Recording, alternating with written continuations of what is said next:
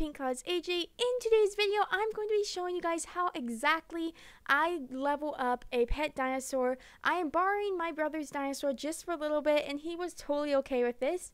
And we're going to finish him up, and we're going to take him to level 5. Before I get into the video, please consider liking and subscribing so I can keep making more content like this, and let me show you how I level up a pet dinosaur. So the first tip is to make sure your pet is equipped to you, and so this means that this is the pet that follows you around. This is really going to help drain its energy a lot faster, so make sure to always have it running around with you. My next tip is the mud. This is a really helpful tip, and this is really how I actually level up my pet dinosaur.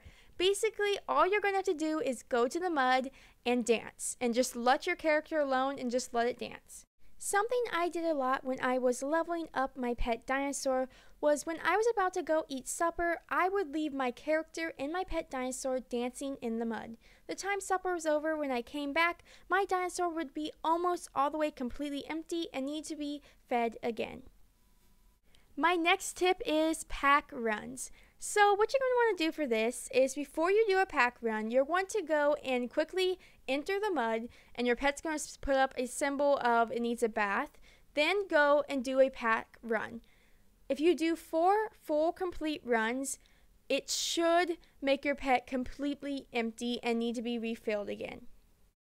So I did this a lot. This really does help, and I would totally recommend it. My next tip is to just run and go to different lands. This really helps. Basically, just have your pet equipped and advertise your shop, or go and look at a bunch of different shops, or maybe go to a fashion show, do a role play, but keep your pet with you. This is really going to drain your pet a lot faster. My next tip is, when you're feeding your pet dinosaur, work from the bottom up. A lot of people like to start by feeding their pet and working down, but actually it's better to do the heart first and work your way up. For some reason, it does help. My last tip is, I'm not exactly sure how much this one actually does work, but this one is nice if you are just watching a movie or drawing or doing something different, just to have your pet doing this. So basically, you can play the dressed pet version. Basically, all you have to do is just let your pet be there. You don't even have to interact with it. The time will run out, and eventually, yeah, it kind of works. I'm not going to say this one's the best one, but I did this one a couple times, and I did notice it took it down some.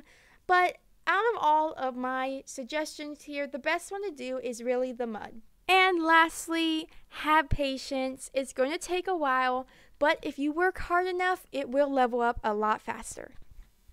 Thank you guys so much for watching this video. Let me know down in the comments below, have you leveled up a pet dinosaur? Have you tried any of these tricks? Have you found any different tricks that work? Put it down below. Let's help each other out. And make sure you guys like, comment, share, and subscribe. And I'll see you guys next time. Bye, guys!